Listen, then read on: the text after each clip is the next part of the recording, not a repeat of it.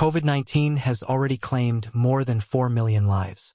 In the United States, over 1 million deaths from COVID-19 have been recorded, approximately 2 years after the first cases of the disease transformed life in the country.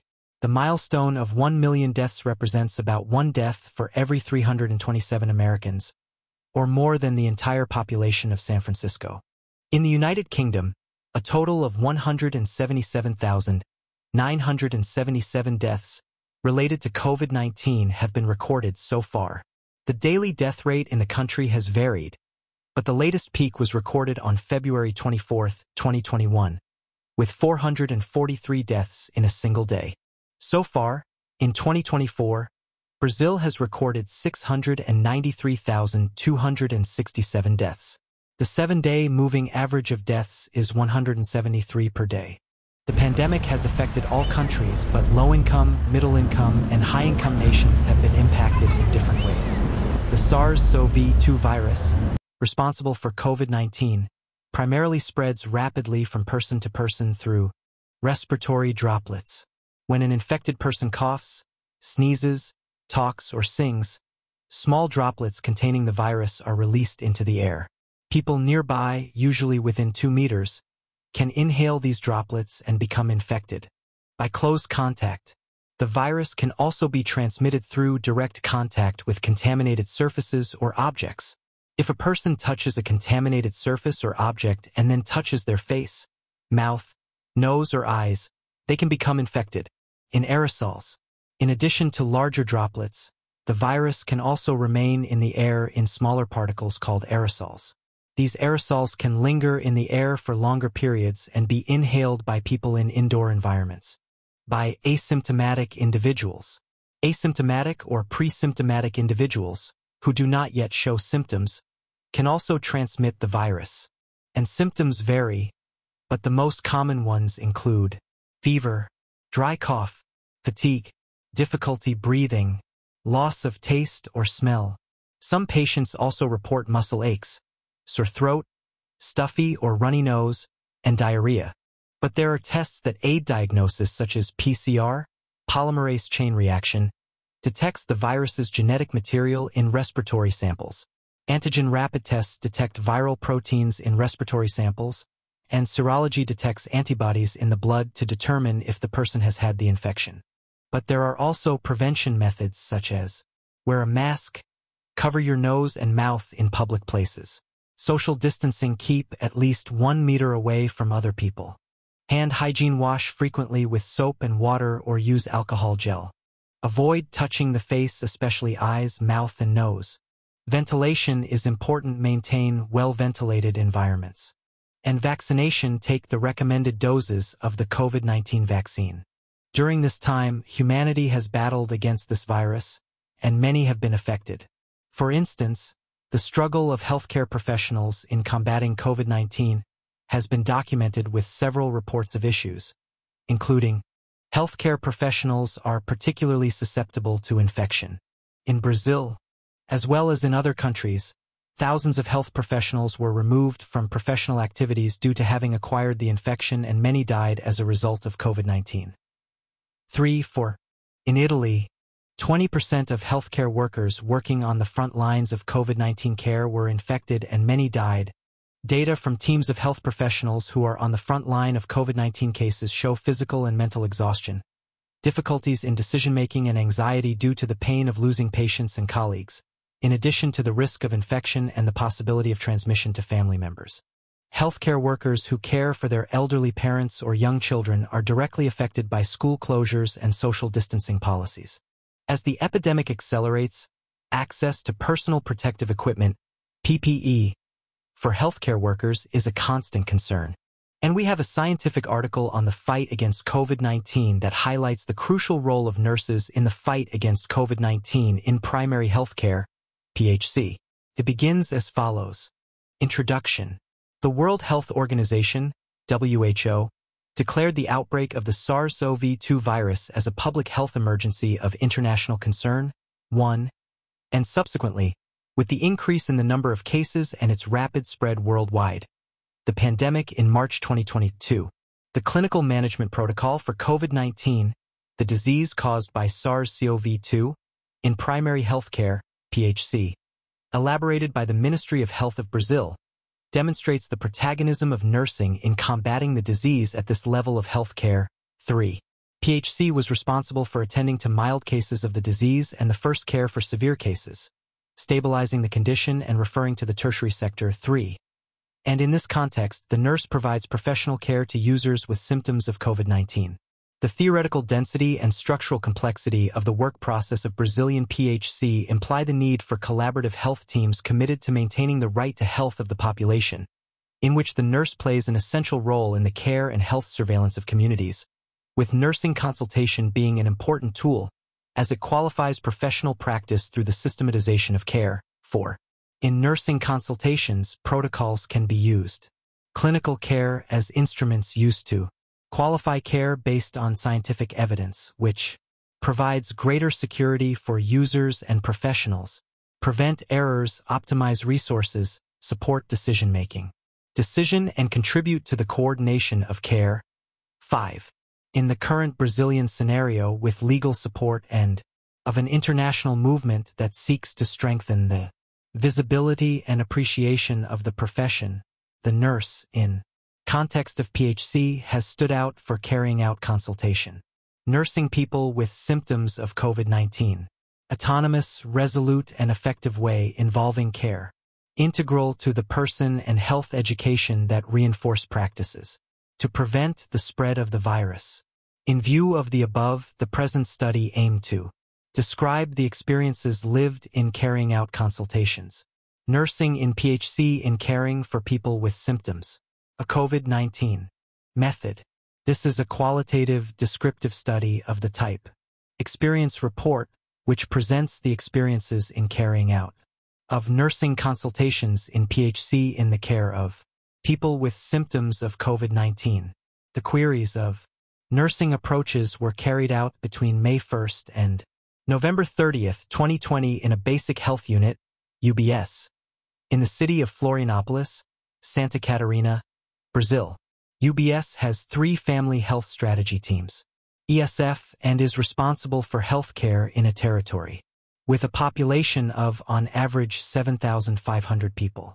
Nursing consultations were conducted in light of Wanda Aguiar Horta's theory of basic human needs, 6, and Federal Nursing Council, COFIN, Resolution Number 358 of 2009, 7, philosophical and theoretical references, respectively, adopted by the Municipal Health Department of Florianópolis.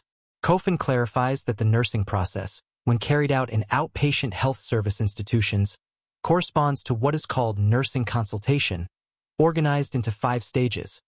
First, nursing history. Second, nursing diagnosis. Third, nursing planning. Fourth, implementation of nursing care. And fifth, evaluation. 7.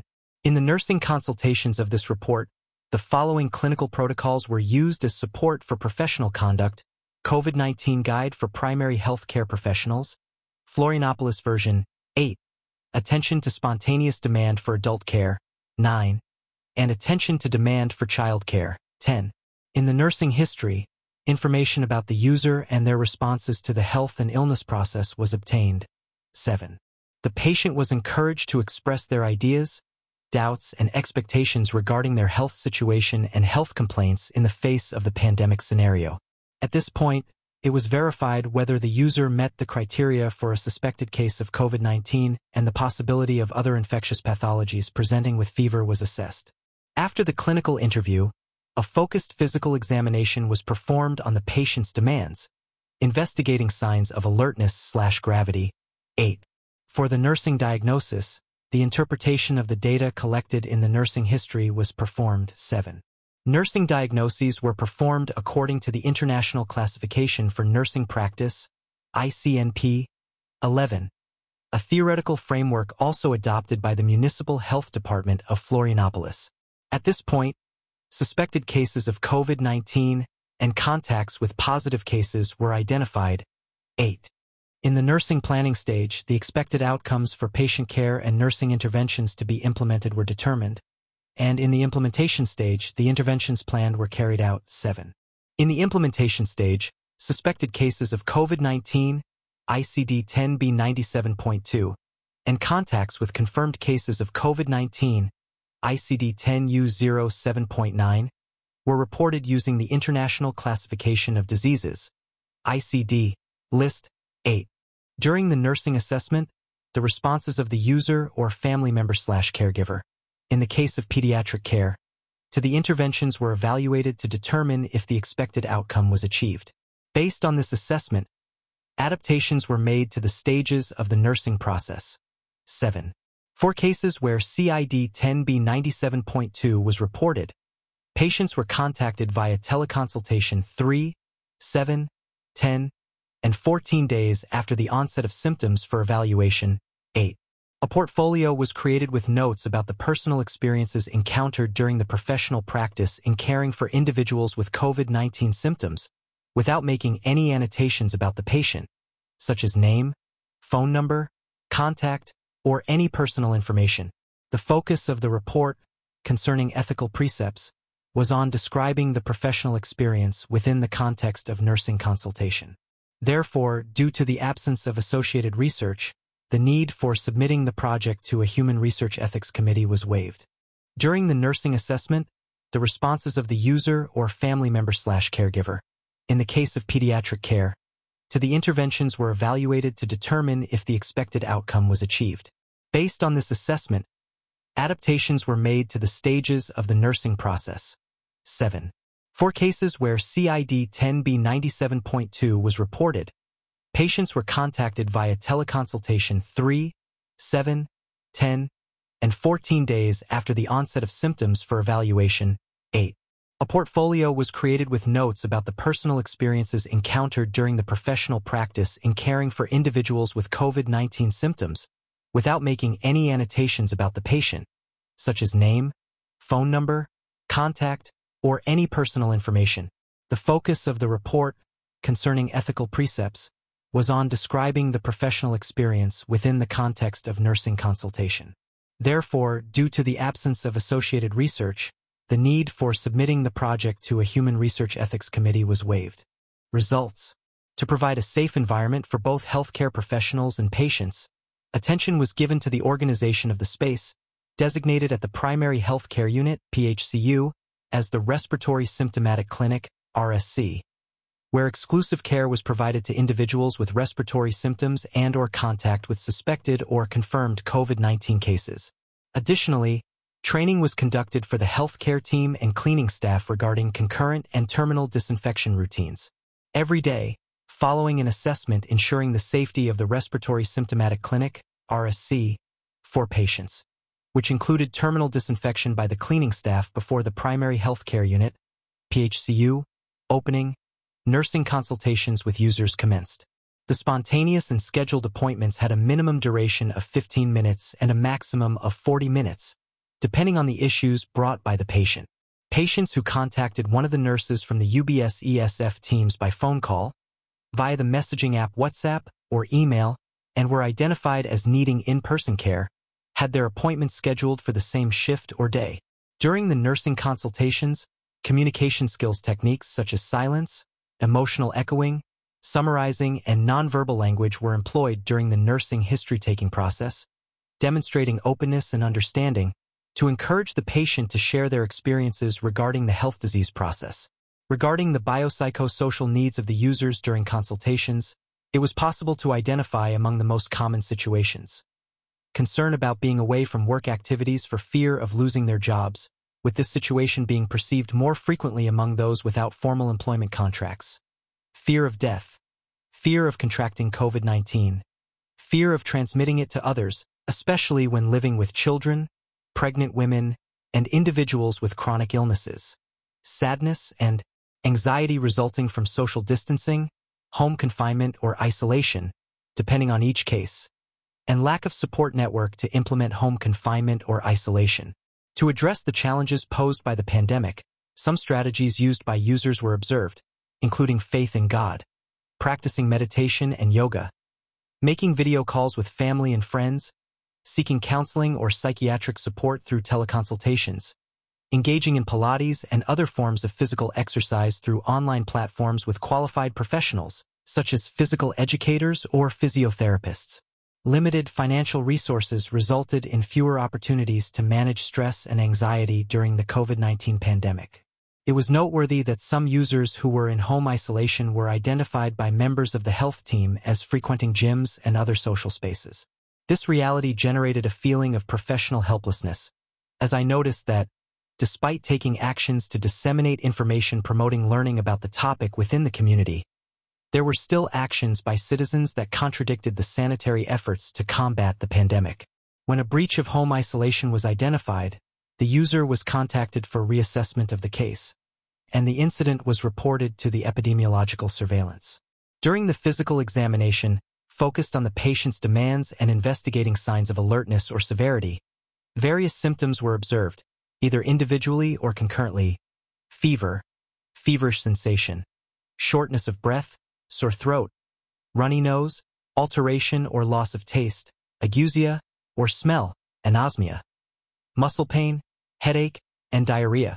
The consultations with individuals who had contact with a positive COVID-19 case were primarily conducted via teleconsultation. When the patient exhibited physical examination findings, such as oral lesions or signs and symptoms caused by uncontrolled chronic diseases, which justified the fever and other symptoms, the family and community physician, MFC, was consulted for a shared consultation/assessment. Other cases in which shared care was provided with MFC included the presence of alarm/emergency signs, or a patient who could not engage in telework and required a medical certificate to present to the hiring company. The collaborative work with the MFC was of utmost importance for resolving cases that required assessment by this professional. Among the implemented actions, we requested tests to identify infection by SARS-CoV-2. In this regard, for cases where symptoms were present for less than 8 days, we requested reverse transcription polymerase chain reaction, RT-PCR, testing to be conducted between the 3rd and 7th day of symptoms. Similarly, until June 2020, when symptoms persisted for more than 8 days, and subsequently from June onwards, when they persisted for 10 days or more, a rapid antibody test for the novel coronavirus was conducted using whole blood obtained by fingerstick. It was observed that the belief that infection with SARS-CoV-2 conferred acquired immunity, thereby eliminating the possibility of future infection with this virus, led some individuals with mild respiratory symptoms to desire a positive test result for SARS-CoV-2 infection. The nursing diagnoses used in the consultations, according to the SIPE 12, are described in Table 1. Table 1. Nursing diagnoses, codes, and definitions according to SIPE version 2017, Florianopolis, SC, Brazil, 2020. Diagnosis: anxiety, fear, fear of death, diarrhea, dyspnea, pain, fatigue, lack of family support, lack of social support, lack of disease knowledge, fever, weakness, mood, depressed, infection, impaired olfaction, impaired taste, risk of dehydration, risk of disease, risk of infection, cough, sadness. After the nursing diagnosis, the problem was explained to the patient, family member, or caregiver in easily understandable language, using communication skills techniques to ensure their comprehension. Then, we proceeded to nursing planning and the implementation of nursing care in a shared manner with the users. All suspected or confirmed cases of the new coronavirus, ICD 10B97.2, and contacts with positive cases of COVID-19, ICD 10U07.9, were compulsorily reported. As nursing prescriptions included medications for pain and fever relief, paracetamol or dipyrone, a spoonful of honey as needed for cough relief, provided the patient did not have diabetes mellitus.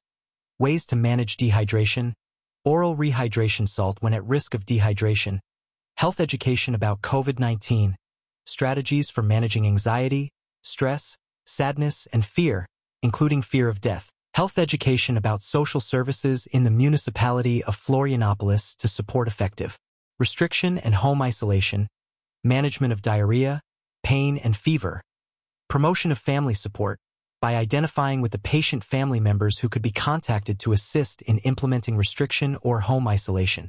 By the end of November 2020, during face-to-face consultations, it was necessary to refer 1 patient with signs of COVID-19 for hospital care and 3 to the emergency care unit, UPA, for evaluation.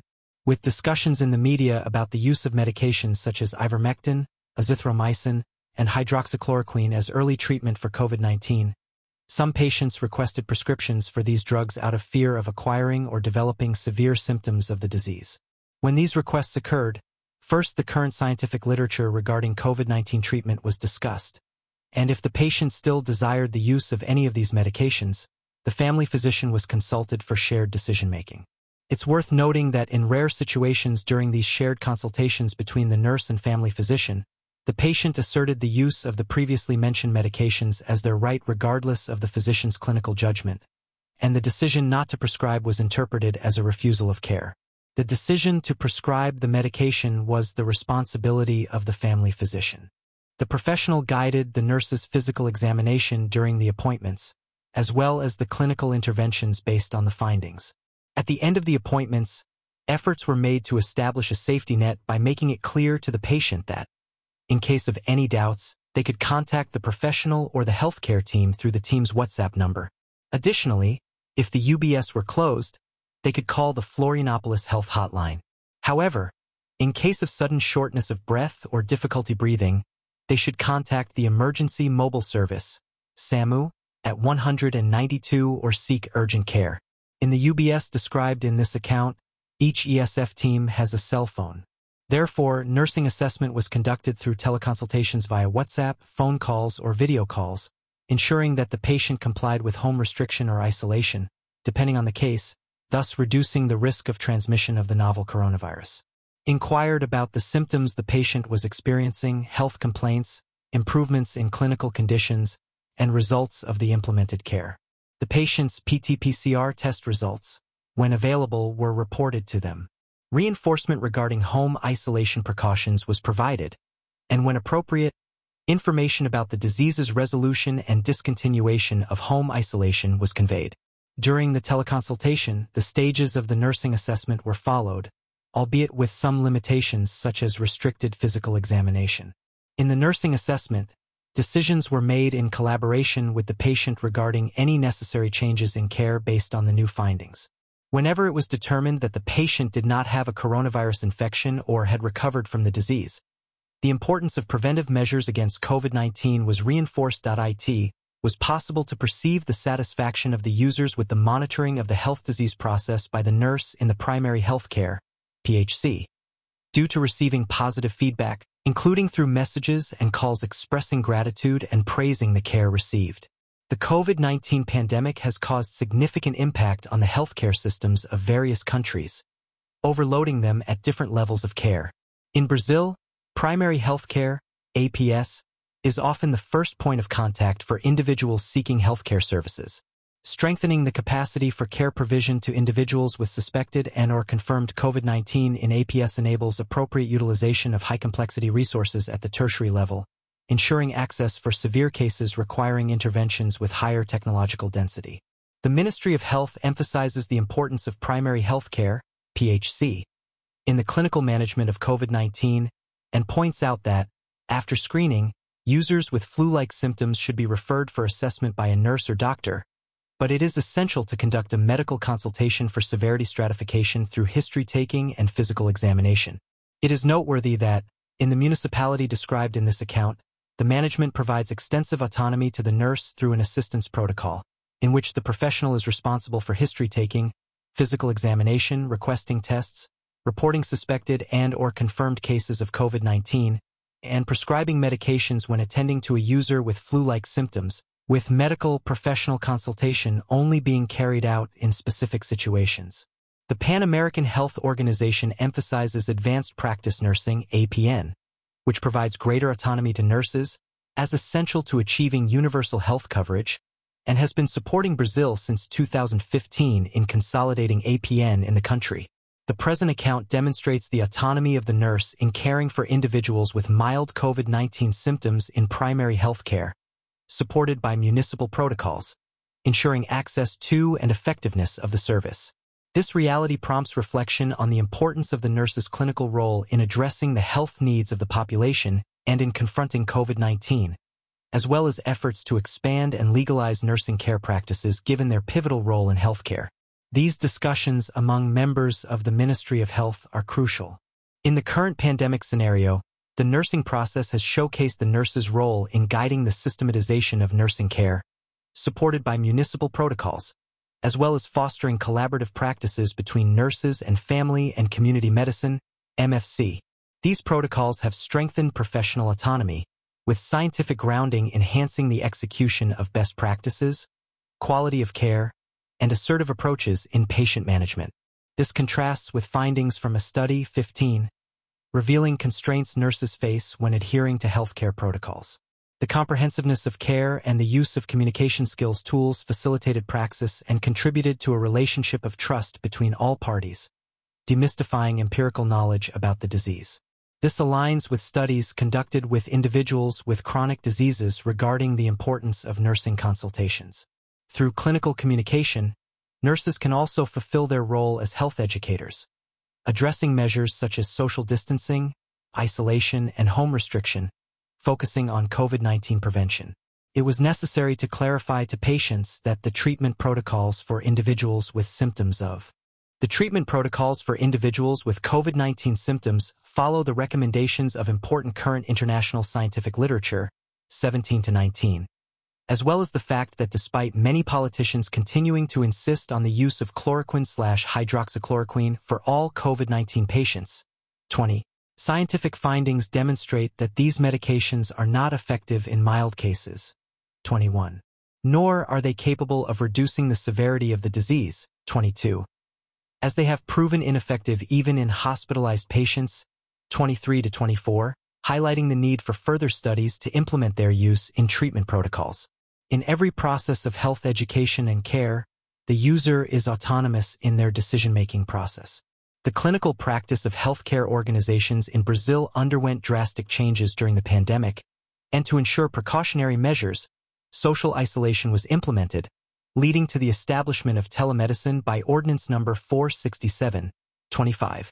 In this study, telenursing as a working tool was used to ensure the transition of care, thus guaranteeing the coordination and continuity of care for users. Conclusion. In the context of primary health care, PHC, the role of the nurse is essential in providing care and health surveillance to individuals and communities, working as part of a team and utilizing instruments that facilitate this work process. In this scenario of health crisis imposed by the coronavirus pandemic, the importance of strengthening the autonomy and working conditions of these professionals becomes evident. The nursing process supported by care protocols enabled professional autonomy and effective care for users with COVID-19 symptoms in primary health care during the pandemic caused by the coronavirus. Care management provided quality assistance, care coordination, and continuity of care. The present account underscores the importance of management tools and regulations that ensure the autonomy of nurses in addressing public health issues.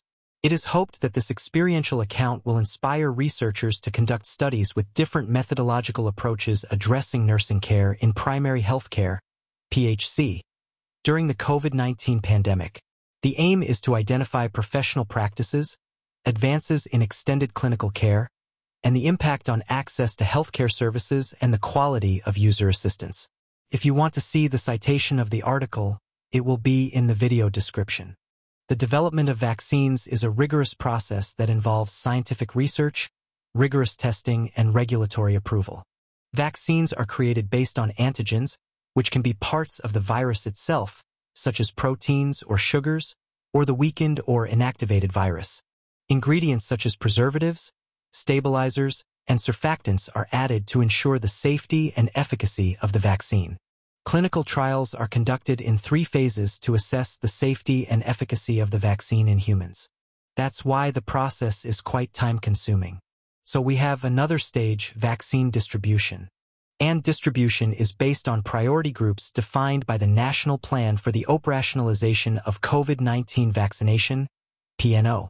Doses are allocated based on the population estimate of these groups and the weekly availability of vaccines. National vaccines. In addition to imported vaccines, The development of national vaccines is a priority to ensure effective immunization against COVID-19, and experimental studies on COVID-19 aim to describe the global landscape of experimental studies related to COVID-19. Methods. Descriptive study, conducted in April 2020, based on a search of clinical trial records on the Clinical Trials and Brazilian Clinical Trials registry portals. Statistical analysis was descriptive.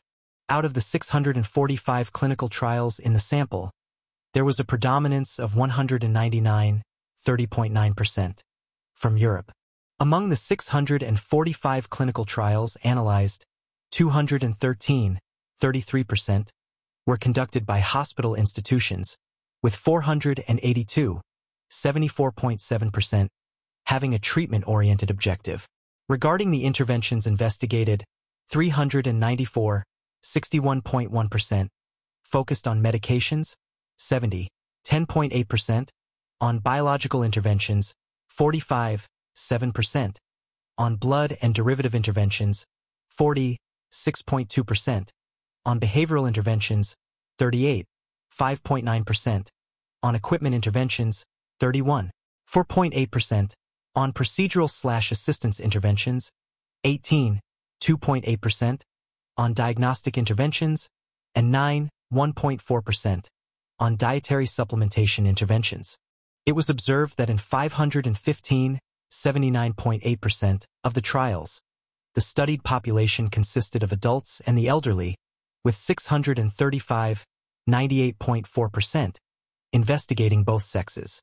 Among these, 480, 74.4%, trials included randomization, 482, 74.7%, had parallel allocation of participants, and 373, 57.8%, did not have blinding. The conclusion drawn from the experimental studies on COVID-19 is that they predominantly originated from Europe, conducted by hospitals, focusing on treatment in adults and the elderly, with randomization but without blinding. The findings could guide the conduct of further studies to address the identified gaps. And there were global challenges, but each country used some strategies to address them. South Korea implemented mass testing and tracing of suspected cases early in the pandemic. These measures helped to contain the spread of the virus and prevent an uncontrolled outbreak. China implemented a draconian response, including strict lockdowns and social isolation. The government's swift action was praised by the World Health Organization, WHO, but also sparked controversy. New Zealand was considered an exemplary example in responding to the pandemic. Implemented early lockdowns, widespread testing, and effective contact tracing, resulting in low numbers of cases and deaths. Vietnam recorded only 35 deaths from coronavirus in a population of 95 million. Its rapid and effective response included strict isolation, testing, and contact tracing.